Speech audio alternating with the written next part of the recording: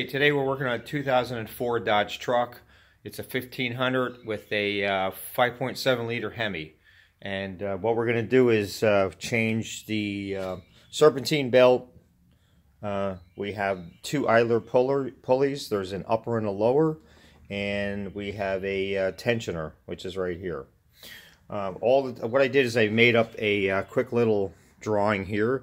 So I know when I'm putting back on how to put my serpentine belt on, and also what tools I might need. All I need is a 3/8 ratchet, and we have three sockets here. I have a 10mm, a 13mm, and a 15mm.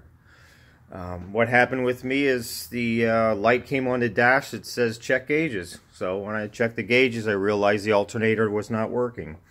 What happened is one of those idlers decided the bearing failed and blew apart. So my serpentine belt was just flopping around, which eventually ate it up. And so this is what happened right here. As you can see, that used to be, let me grab one. It used to look like that. Now it looks like that. So I'm going to put that aside there.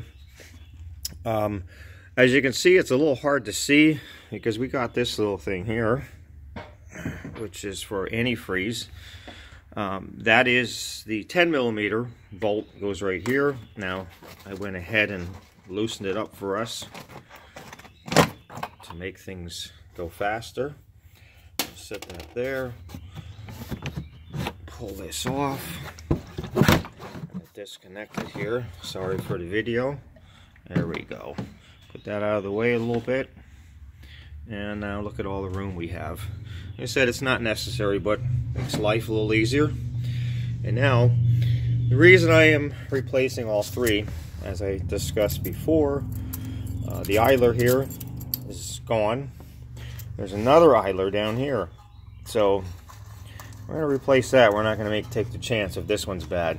And then as I look down in here, I see a crack on the tensioner. So if it's not bad, it will be shortly. You're going to get salts and it's going to get weathered inside there, and that's going to fail. So it's really simple. Let me grab my sheet here. Alright, so we got 13mm is going to loosen these up for your idlers.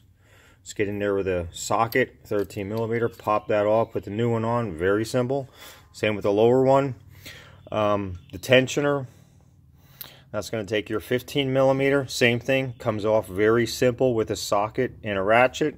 Pop the new one on, and unique thing, or I think it's a really easy thing to do, is to remove the tension when you're putting the belt on, so you can slide it over the pulleys.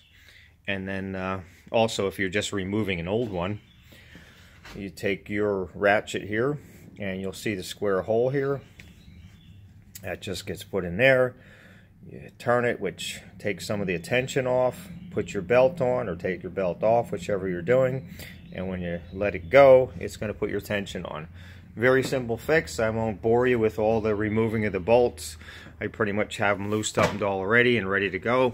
So that's it, and hope you can do it without any major issues, and have a good day.